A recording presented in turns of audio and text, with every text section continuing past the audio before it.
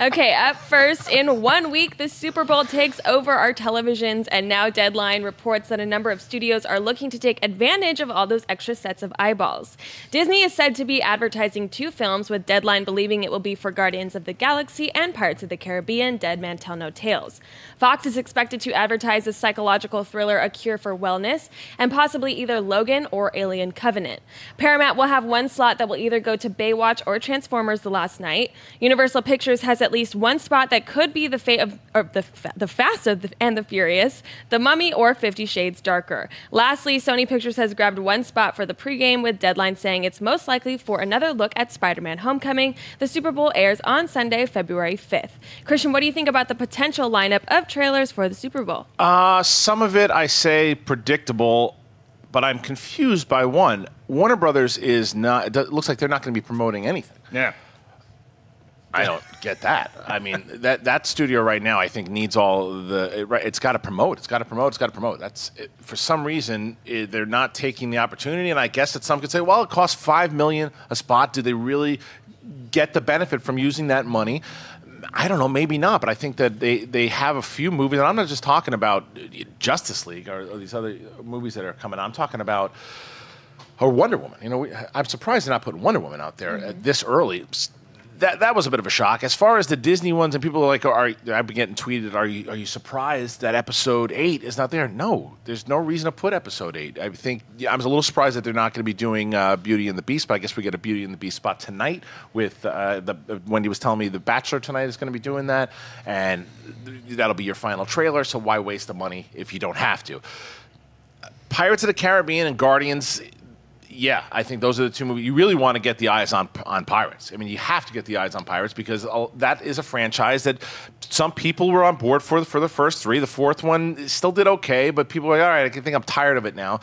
This is a way of them saying, we're back. Here we go. And they're going to show it at one of the biggest audiences. So I get it. Makes sense. Anything else stand out to you? The one that stands out to me is Fox, actually, because I don't think it's going to be a cure for wellness. It just doesn't seem like they would throw $5 million at that movie, even though it's coming out a couple weeks after the Super Bowl. What I hope it is Alien Covenant, because you talk about making an announcement, making a splash. That trailer really hooked a lot of people. If you can keep that momentum going forward, that's a great spot to do it in. The Wonder Woman thing really surprises me. But, I mean, look, it's not like people aren't going to be aware Wonder Woman's coming out when they need to know it's coming out. Because nobody needs to know that Wonder Woman or Guardians of the Galaxy or Episode 8 are movies that are coming out later this year in February. We don't need to know that. I think that this is a shift in how people market their movies during the Super Bowl because, yeah, everybody's going to be watching the game, but these movies have so much of an opportunity now with online marketing to make their presence known sooner to the actual release date. So this is kind of a new trend in Super Bowl marketing where you don't have to throw, if you have a big movie, it's not required to put it during the Super Bowl. Something interesting to note, though, is that Adam Driver is apparently going to be in a Snickers commercial during the Super Bowl. Adam Driver, Snickers commercial. Will there be an Episode 8 joke in there? Probably. I mean, it was good enough for me. Yeah, we'll see. Perry, what do you think? I don't even need that Episode 8 bit. I just want to see Adam Driver in a Snickers commercial. That's fine. I also really dig this graphic, Remy. I want to see that game. I was going to say, this is the perfect way to promote everything, so job well done there.